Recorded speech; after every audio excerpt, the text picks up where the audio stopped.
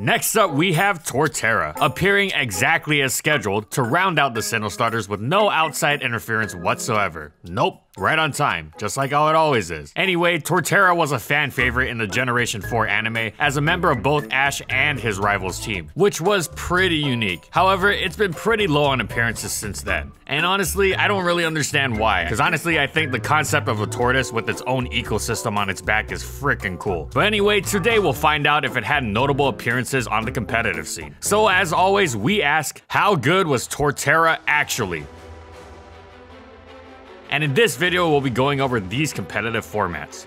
Unfortunately, Torterra is completely unusable in OU, and kinda always has been. It's strong, bulky, and has good coverage, but it's also slow and weak to common powerful attacks. It's a grass type that not only doesn't resist water, but also that every water type can one-hit KO with Ice Beam, or Ice Fang if your name is Gyarados. Grasses and grounds also tend to be strong against electric types, but when combined, Torterra's quadruple ice weakness meant the ubiquitous hidden power Ice just dropped it. This meant it wasn't going to be pulling off a defensive set well at all, or at least not better than the other options in OU. Also, the popular attacks in the tier, which are a steady dose of Draco Meteors, close combats, U-turns, and of course Fire Blast, as well as the aforementioned ice moves, are often paired with the few moves Torterra actually did resist, like Stone Edge, Earthquake, and Thunderbolt, and honestly, this didn't help Torterra's cause. One might think it could fix its low speed with Rock Polish to then easily rip Pokemon apart with its powerful attacks, but it's so slow that common choice scarfers like Infernape, Flygon, and Jirachi still outrun it, and it is also quite easily walled by common threats in the metagame, such as Breloom, Celebi, Shaman, Bronzong, and of course, Skarmory. It's not completely horrible, but it's also just not worth trying to make work, so Torterra can't really cut it in overuse. But in underuse, however, it blossomed. The lower overall power level meant it fit in right at home, both in being able to tank hits better and in being able to dish out more damage. With defensive Pokemon such as Registeel, Donphan, Rhyperior, Claydol, and Steelix being prominent, Torterra could easily switch into them and set up Stealth Rock. With the more intuitively physically defensive spread, Torterra was seriously tough to break through on that spectrum. Even impressive attacks like Dragon Dance Feraligatr without Life Orb failed to KO it with Ice Punch, and Life Orb Rhyperior's Mega Horn came nowhere near KO range. Torterra was even able to shrug off the mighty Swords Dance Absol. Also, Dragon Dance Altaria was of course laughable. However, late in the generation, Torterra was discovered to be incredibly useful with its special defense beefed up to the max, which let it pull some tricks its counterpart, King of Underused, and biggest competition, Venusaur, couldn't even dream of. With Torterra's brutally powerful Wood Hammer, it would slice through Nasty Plot Mismagius while not fearing Shadow Ball, whereas Venusaur didn't possess the same one-hit KO threat. Even a Life Orb Power Whip wouldn't KO. Not to mention that having a set like that would mean Venusaur wasn't packing the bulk to take powerful Shadow Balls. Substitute plus Charge Beam Rotom got the same treatment, except it was even more incapable of inflicting any meaningful damage. Torterra could also take a Life Orb Psychic and Signal Beam combination from Alakazam with Stealth Rock up, to which Venusaur is of course terrified by the prospect of facing Alakazam. And lastly, being able to take one Ice Beam from Milotic could save a game. And while yes, it would always be 2-hit KO'd, Torterra actually only took 55 to 65% from the defensive variants. But of course, Venusaur's poison typing comes with the enormous benefit of absorbing toxic spikes upon entry, as opposed to Torterra's weakness to them. However, with the dearth of excellent grounded poison types in underuse such as Toxicroak, Drapion, and Nidoking, this usually wasn't a problem. Now, Torterra wasn't entirely relegated to defensive duties, however. It could also be a formidable offensive threat. After a Rock Polish, the flying types such as Moltres and Scyther that gave Torterra's stabs grief were no more than victims of a powerful Stone Edge. While most other offensive members found themselves in severe danger of being maimed by said stabs, especially with how common the Fire, Water, Grass core was, and with the grass type usually being Venusaur, Torterra's stabs would go to town. It was a huge threat against familiar teams. Now, having said that, it wasn't flawless. It sorely desired Adaman's power for the extra muscle against Venusaur and Clefable, but without Jolly, it'd be revenge killed by Scarf Rotom, Mesprit, Blaziken, and Milotic, and even Jolly wouldn't save it against Scarf Primate. It also had a few hard walls. Weezing and Tangrowth were its biggest nightmare, but at least they were usually on more balanced teams that you'd expect to not do too much with a Rock Polisher. Instead, just trying to take out plain damage and take some hits would be enough. However, However, an offensive team with Leafeon would be awful, because you'd count on Torterra to slice through those teams, only for them to have a natural hard counter that posed a massive threat in return. Finally, Life Orb and Woodhammer recoil was nothing to sneeze at, and Torterra could often find itself in priority range quite quickly, be it Extreme Speed from Arcanine, Vacuum Wave from Blaziken, Aqua Jet from Azumarill, or Sucker Punch from Absol. It wasn't uncommon for its sweep to be cut short by these. Despite these drawbacks though, offensive Torterra proved time and time again it was a menace on the other side of the spectrum as well. And to wrap things up, we'll illustrate how relevant Torterra was with the fact that it was regularly involved in notorious speed creep wars alongside undeniable underused staples such as Milotic, Rhyperior, Clefable, and Azumarill. And usually you don't bother EVing your Pokemon for something that doesn't have a firm place in the metagame. This speaks to how Torterra needed to be kept in mind for a successful team. It was one of the Pokemon key in making Diamond and Pearl Underused such a colorful tier with an abundance of diverse strategies.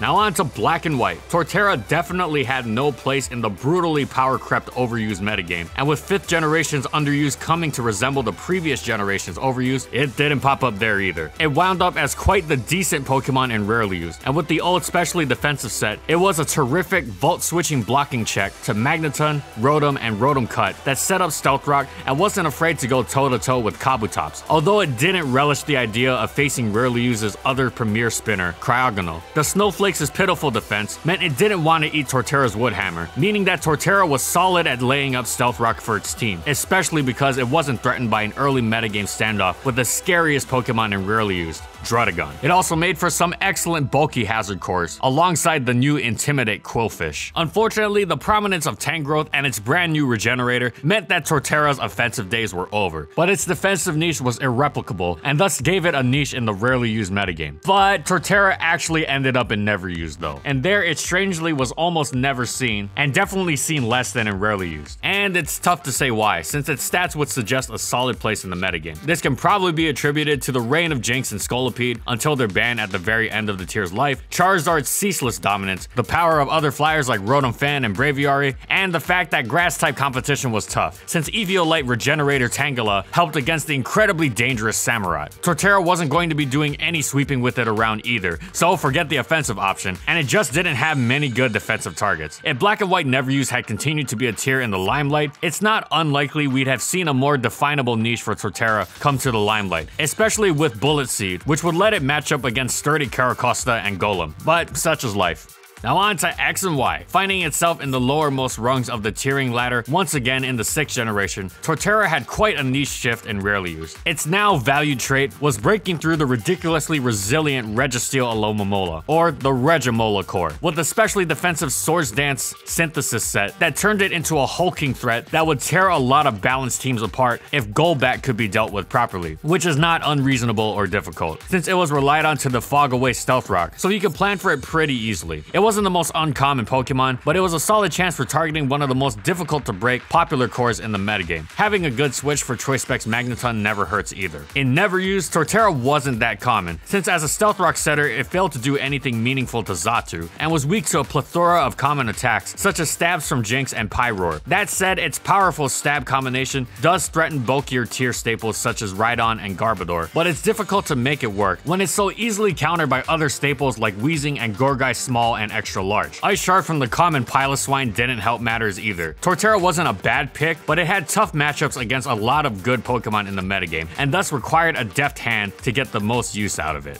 In VGC, Torterra was quite rare, which is expected, but it surprised people with a few appearances in Gen 6 VGC. Alvin Moe used a relaxed variant that survived Life Orb Talonflame's Brave Bird, holding a Yachtberry for the super common ice attacks and Wide Guard for the ever-present spread moves of Earthquake, Icy Wind, Heat Wave, Hyper Voice, and Rock Slide, making one beastly team supporting tank that enabled threats like Mega Salamence. Alvin used this to reach 28th at the SoCal Regionals in 2015. Jake Rosen also used a Wide Guard Torterra to reach top 8 of Massachusetts Regionals in the senior division. So yeah, Torterra predictably is not exactly a top threat or anything close to it, but it's nice that it had somewhat of a niche. And perhaps if the metagame had lasted a little longer, maybe it would have been explored more, but there's a plethora of grass types and ground types to use over it, so it's not surprising that it only has these 2 appearances. Or at least these are the notable ones we found.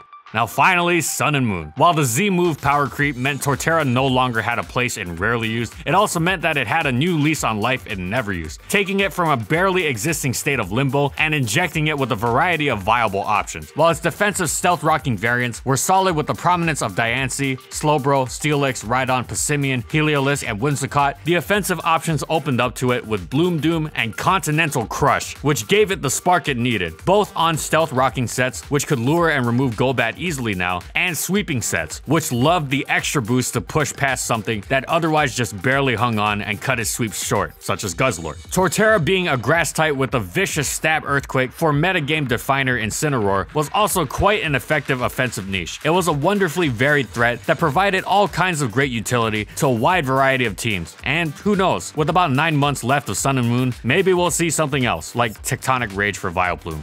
And that's it. So how good was Torterra actually? Well, it was never overused material, but its unique typing went well with its well-rounded stats to give it a decent to solid niche in the lower tiers. It even managed to snag a few respectable placements in VGC for at least 1 year. Overall, Torterra wasn't fantastic, but it was good enough where it ended up. Thanks for watching, everyone. And as always, if you liked the video and you want to see more, be sure to subscribe to False White Gaming for more weekly Pokemon content. And as for the comments, I want to know, what do you think about competitive Torterra? How would you make it better? Do you think the grass starters in general just need to be better, or do you think that people just like fire and water better? I don't know. Whatever it is, let me know in the comments below. And of course, to vote for next week's Pokemon, be sure to comment on the post on the community tab of this channel, which will likely go up around the same time as this video is released. And as always, thank you so much to our patrons for continued support of our videos, and thank you to everyone else watching as well. And follow my crew on these social media platforms. And that's all I got. See you next time, everyone.